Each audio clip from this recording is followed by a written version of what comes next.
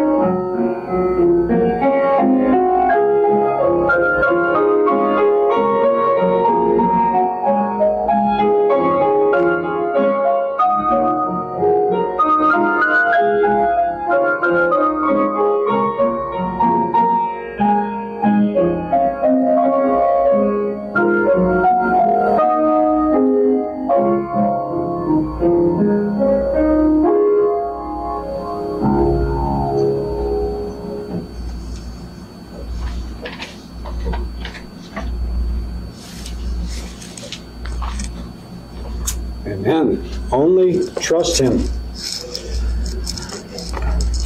We are going to the book of Daniel this morning. Daniel chapter 2.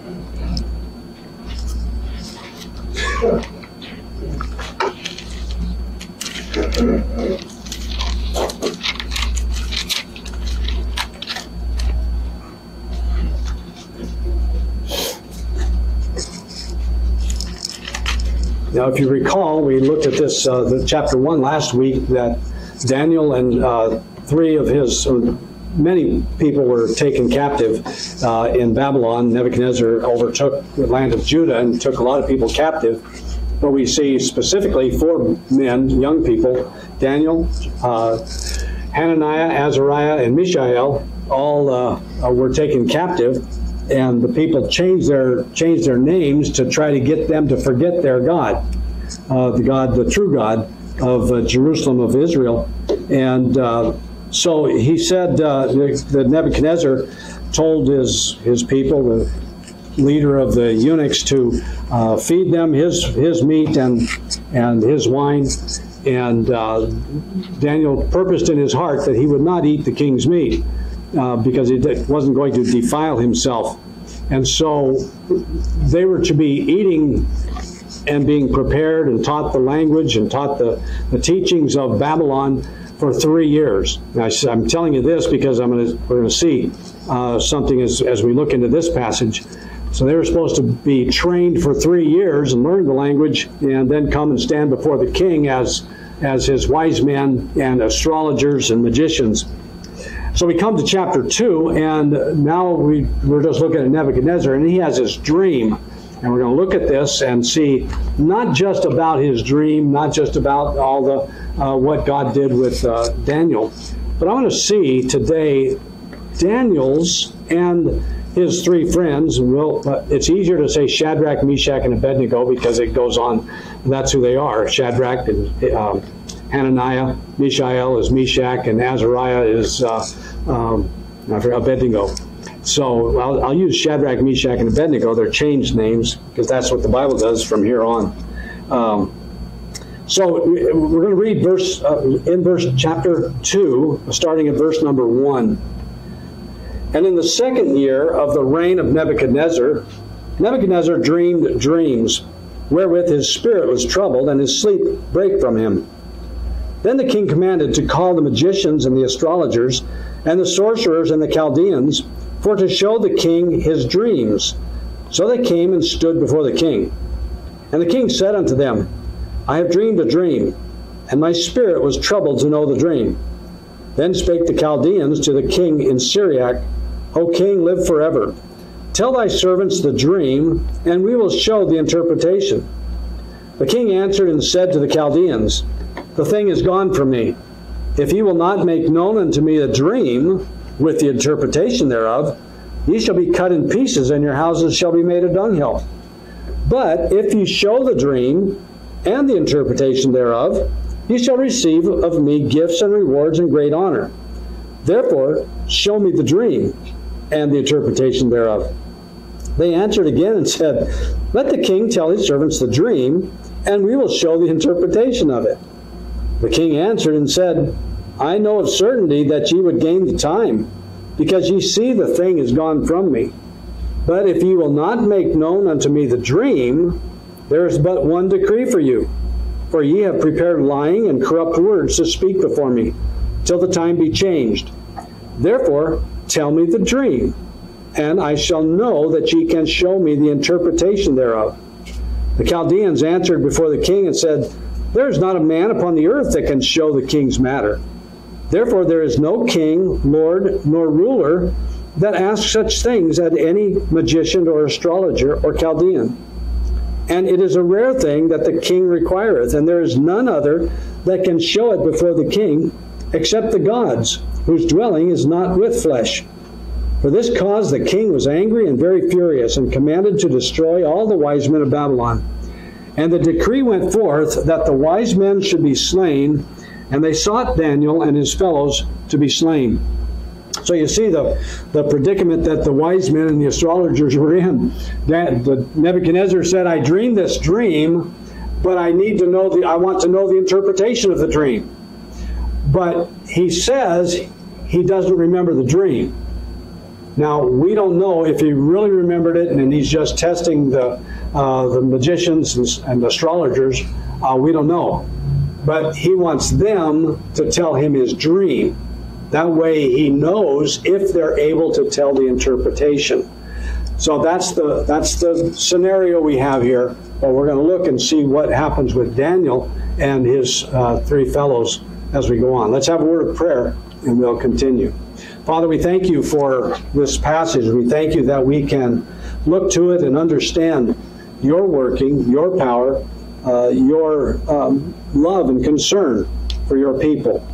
And Lord, as we look at this, we saw last week how that you cared for your people. You care for us.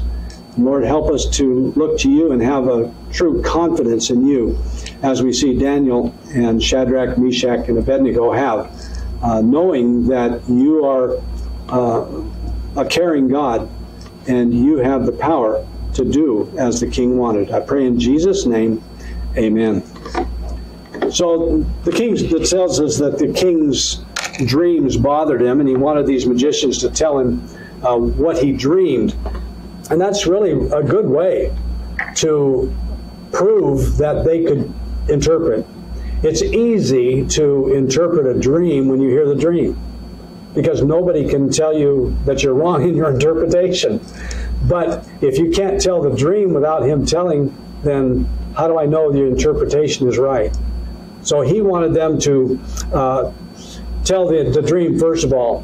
It's like, I remember being, I used to years ago deliver pizza for Domino's here in town, and we were waiting, and different people were going out and delivering, and this man, one of the drivers, comes back, and he had just delivered a pizza.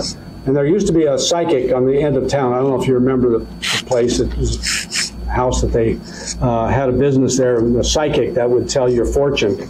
Well, he came back from delivering a pizza there, and the psychic, quote-unquote psychic, called and said, you delivered the wrong pizza.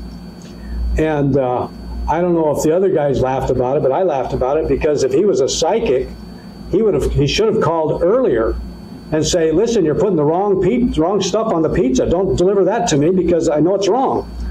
But instead, they waited until they got it and then said it was wrong. So that's the same idea here. You can't tell that the psychic knew what he was talking. I believe it. I know he didn't know what he was doing.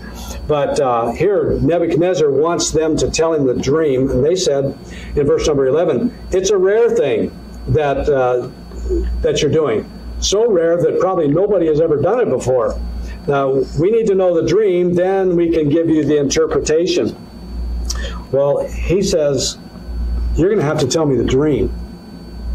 And like I said, whether he really remembers the dream or not, he wants them to prove that they can interpret it. It must have been really something, that the dream. We'll look at the dream later on, but not tonight, not today.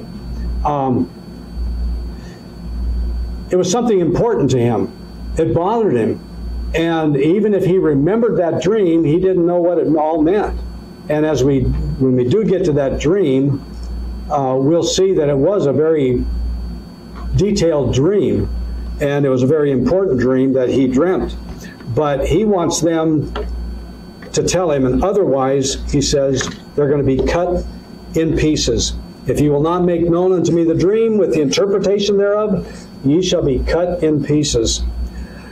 But if you tell me the dream, I will bestow much honor on you. Verse number 6. If you show the dream and the interpretation, ye shall receive of me gifts and rewards and great honor. Therefore, show me the dream and the interpretation thereof. He says, if you don't tell me, there's one decree for you. Verse number 9. If you will not make known unto me the dream, there is but one decree for you. And we know what that is, death. Cut in pieces, the houses made a dunghill.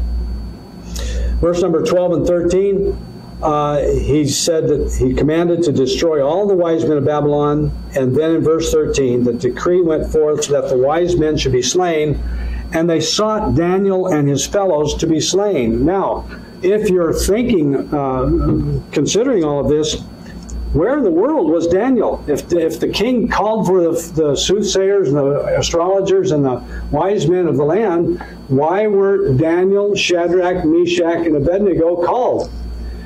Well, the thing is, let's look at something here. Go back to chapter 1 and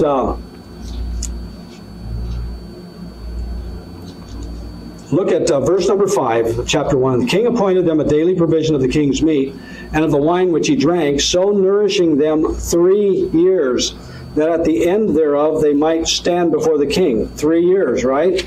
Now look at the beginning of chapter 2.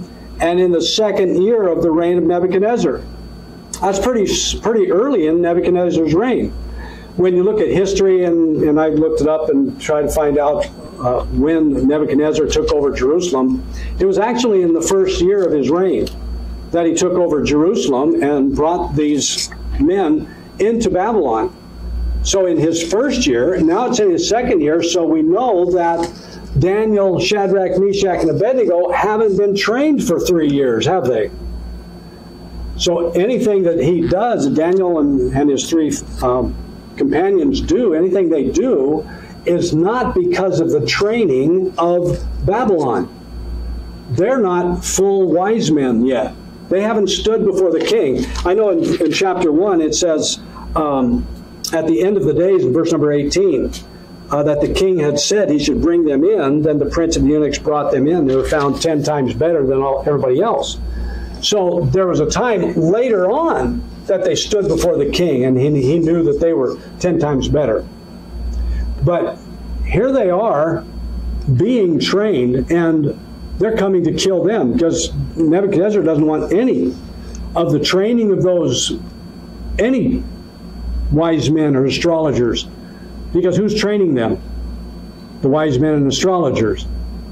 He doesn't want anybody to be like them, because if they get rid of them, start all over again, now he has new wise men. And that's what he's saying. What he's trying to do is kill even the ones who are going to be the wise men to stand before the king.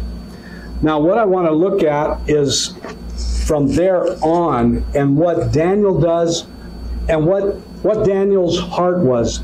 And it's focused mainly on Daniel, but we've got to keep in mind that Daniel and the 3 others all stood before the king, and they were all eating the vegetables and the drinking water rather than the king's meat that was probably offered to false gods.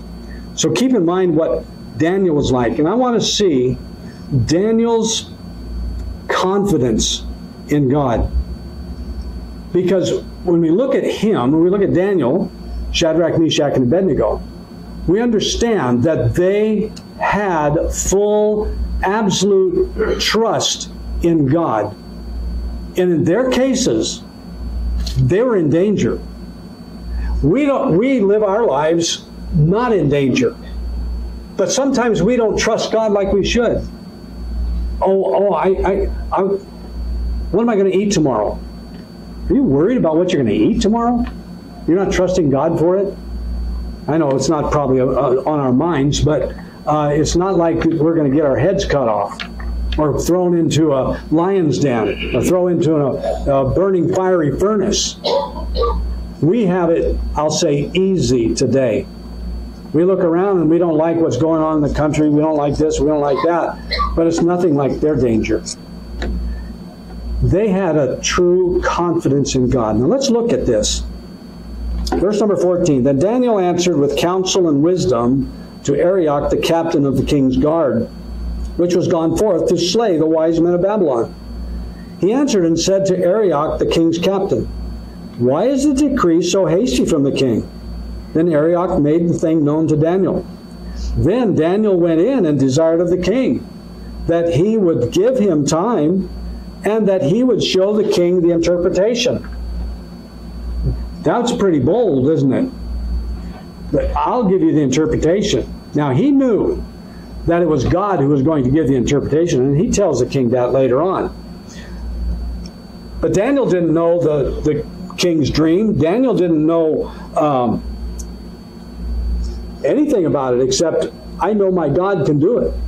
I know God can give me the answer. And so he told the king, I'm going to give you the interpretation. Just give me a little bit of time.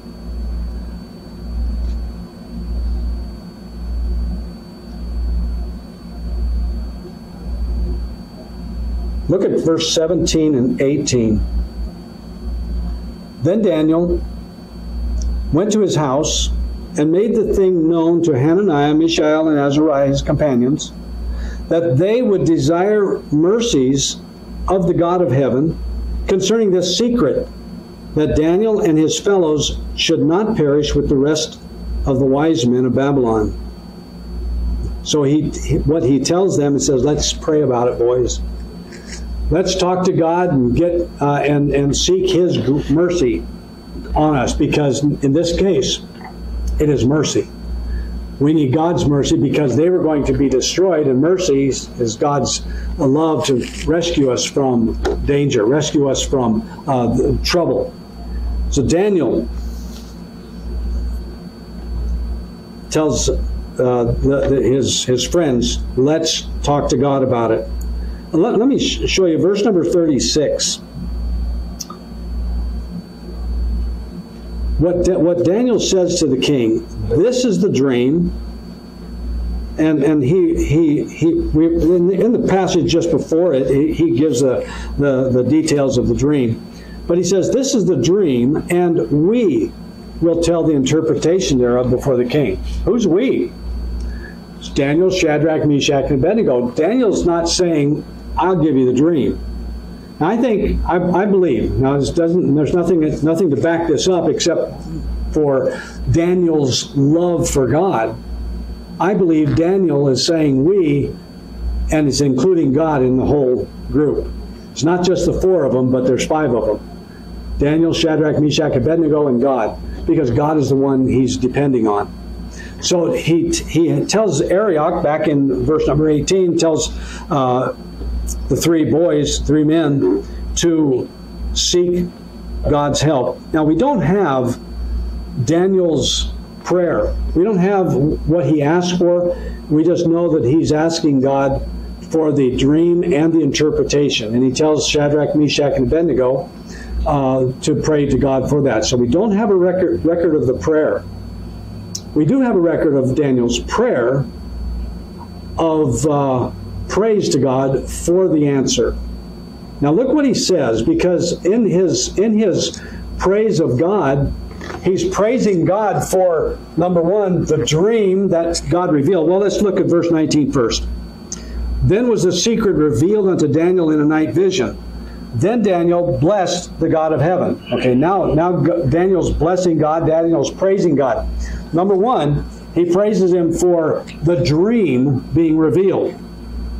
And then he praises him for the interpretation to be revealed. Those are the two things he's praising God for. Now, think about it. Did he go to the king and say, I mean, you can think he gets this vision in his mind when he's at night, and whether it's a dream or just a vision, like he said, he knows the dream. Well, in the morning, let's go tell the king, is this your dream? He doesn't wait to find out if that was the dream. He knows it was Nebuchadnezzar's dream. How? He knows his God. He knows God answers prayer. He has a full confidence in God that God is going to help him, and the other ones at the same time. So Daniel blessed the God of heaven. Look what he says.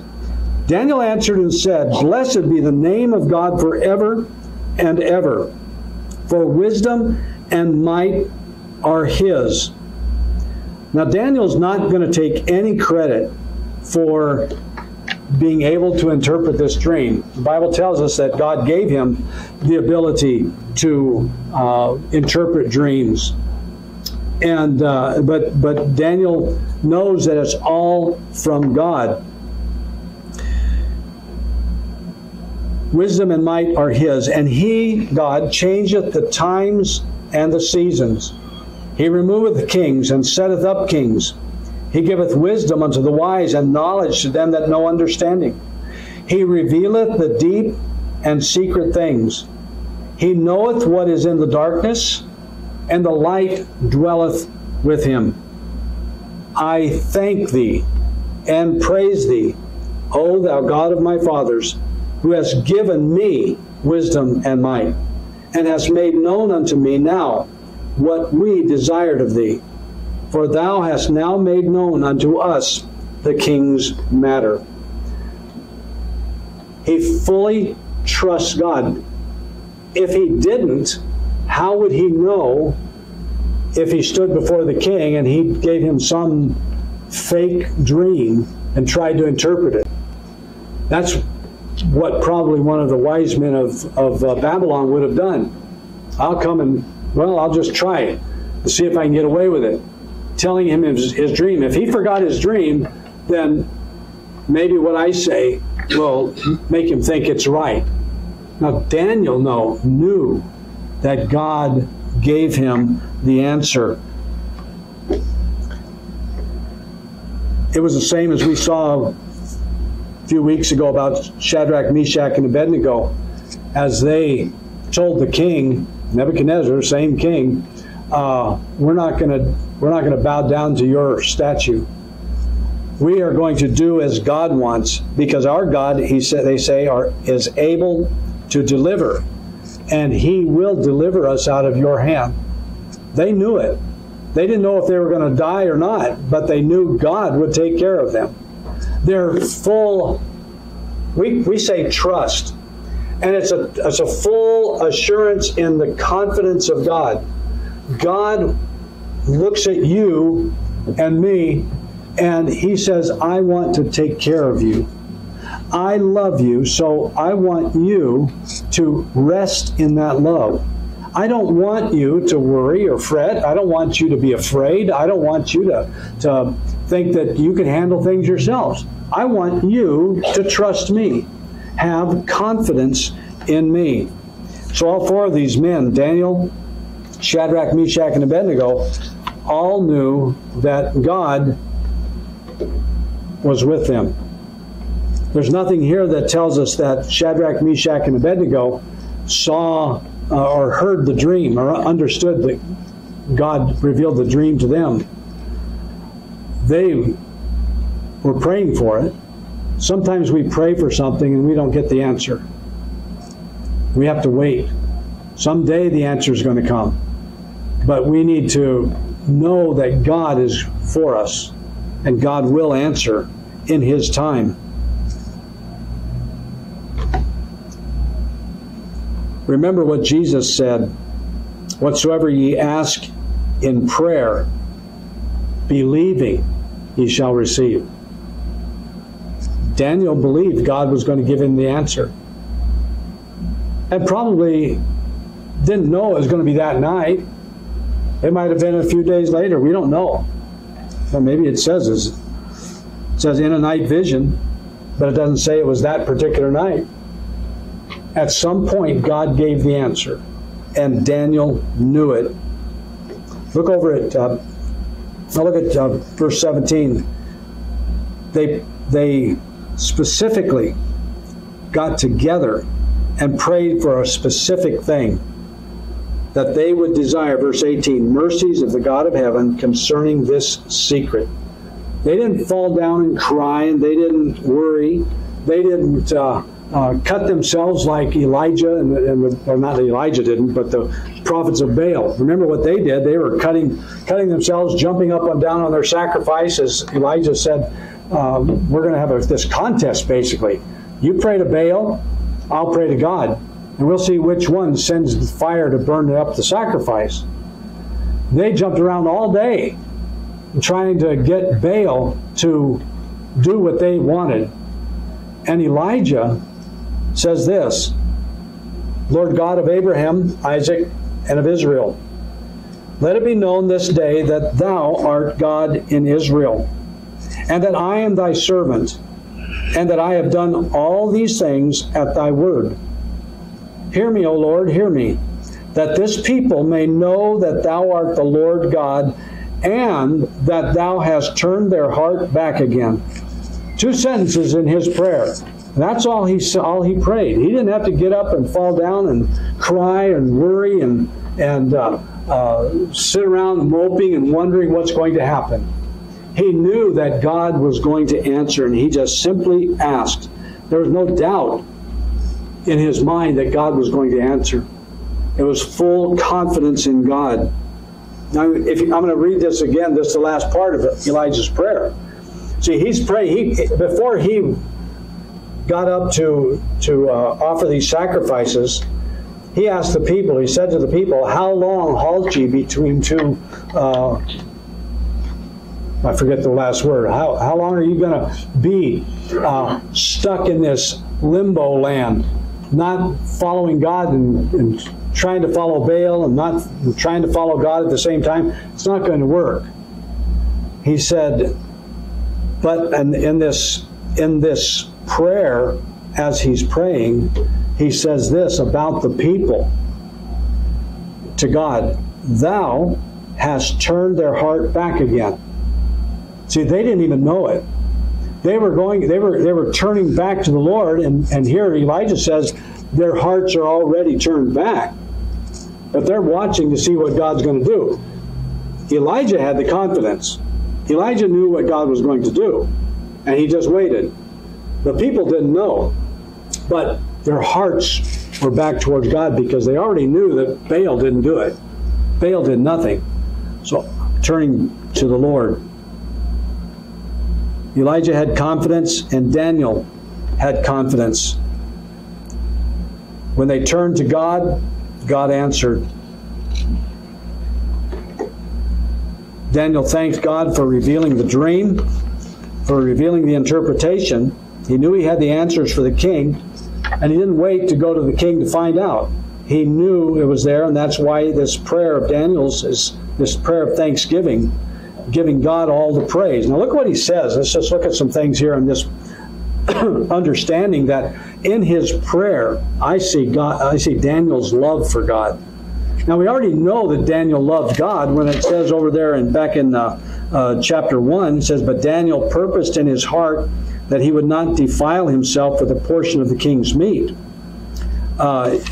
He wouldn't defile himself. He knew what God wanted. He knew what God had said in the law, and he was going to follow God's law because of his love for God. And so as he prays this prayer of thanksgiving, as I said, we see his love.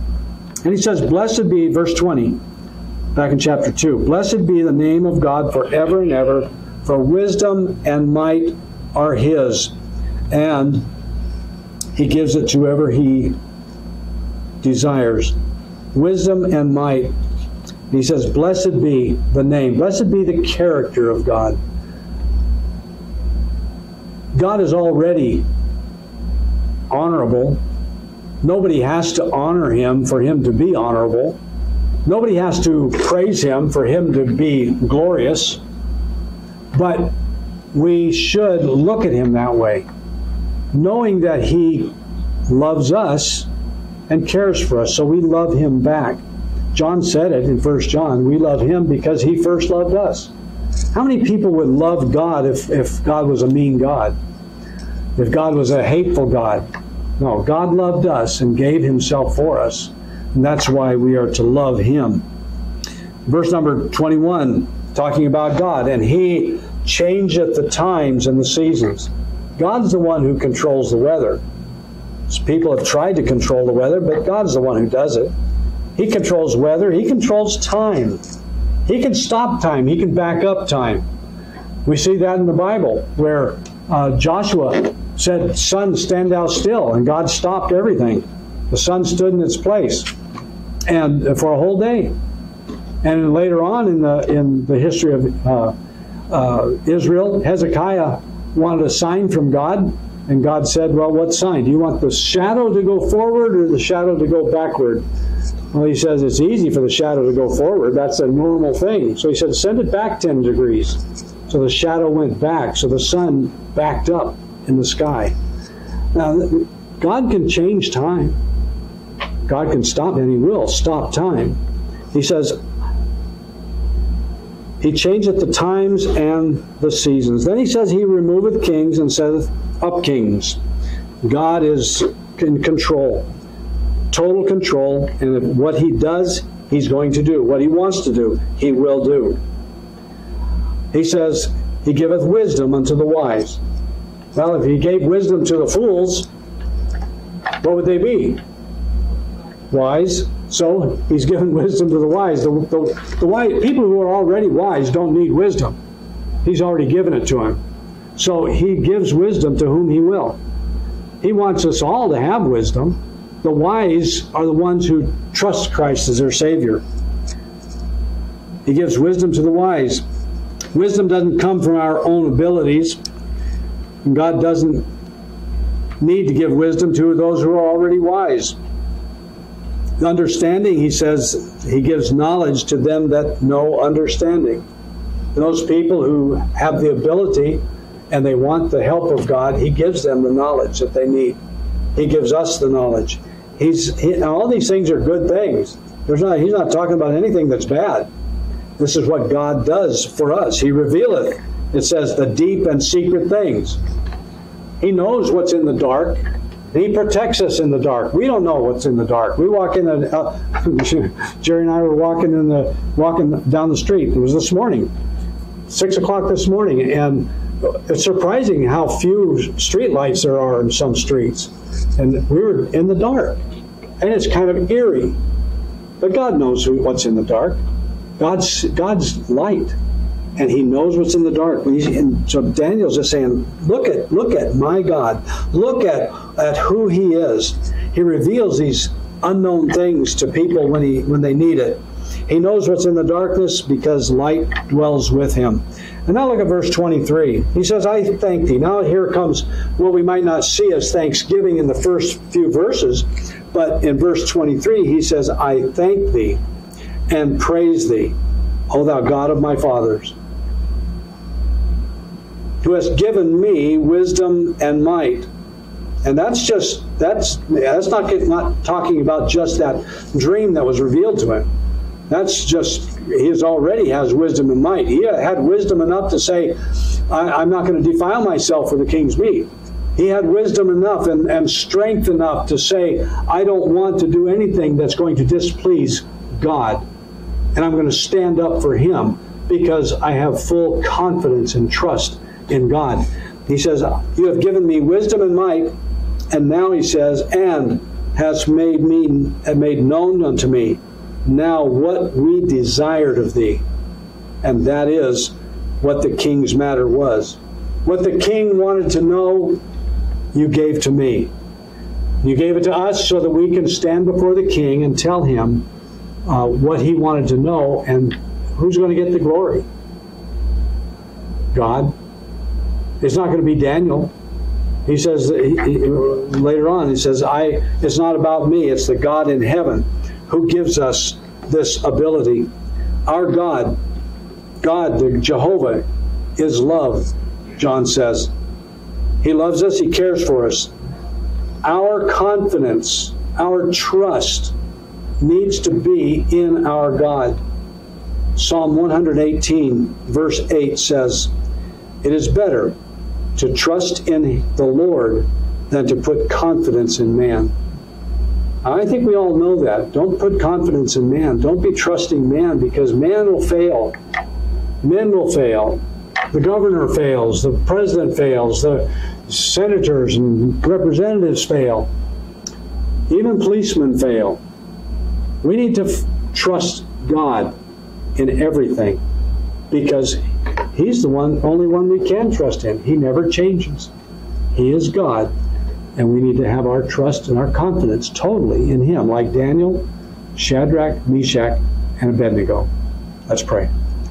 Father, we thank you for the account here of this dream that the king had.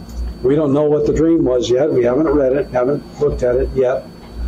But Lord, you revealed it to Daniel, and you gave him the ability to have the wisdom to know how to stand before the king.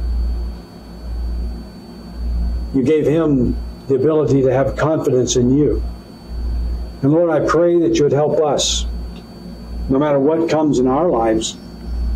There's nothing that's not danger like for Daniel and his friends.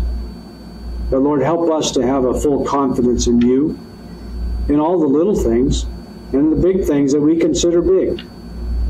Lord, help us not to turn and worry and try to do things on our own. Help us to have full confidence in the God of heaven. I pray in Jesus' name. Amen.